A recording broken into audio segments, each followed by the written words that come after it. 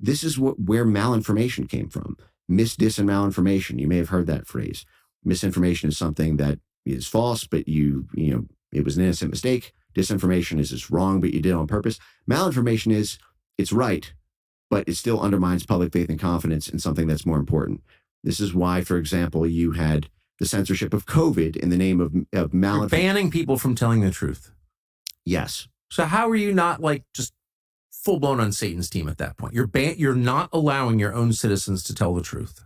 You're forcing lies at the point of a gun. This is literally what the federal government's partners pressured, using and exploiting government pressure and threatening them with crisis PR if they allowed true statements about COVID-19 to be articulated.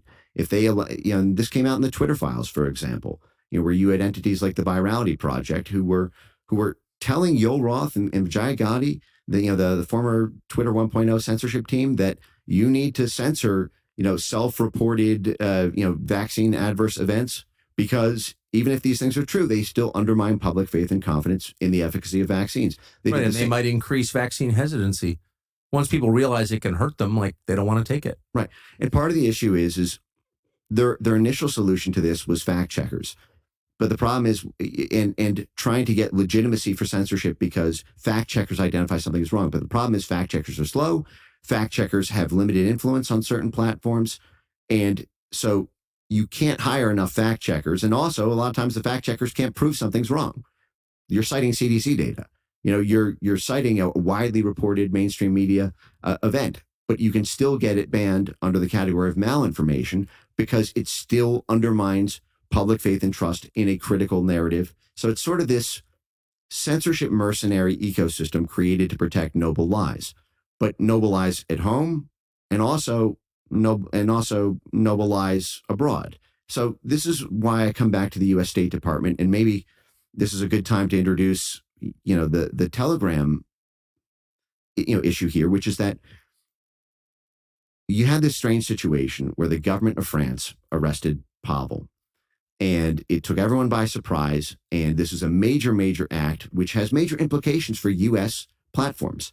The fact is if Pavel is liable for every act of speech, criminally liable, every act of speech on his platform, there's no reason that the head of Rumble, the head of X, the head of YouTube, everybody can't be hauled in for 20 years the moment they step foot in Paris as well. They could all die in prison for letting people criticize their governments. Right. It is a major diplomatic event. It impacts U.S. national champions. It impacts U.S. citizens. The U.S. Embassy in France, its job, the only reason it's there is to protect U.S. national interests, U.S. citizens, and U.S. corporations from hostile foreign laws in France, hostile foreign actions by France. And given how critical Telegram is to the U.S. militarily, to the U.S. on statecraft grounds, to the U.S. on intelligence grounds. Again, as we speak, in dozens of countries, Telegram is the main artery of the CIA for cultivating political resistance movements.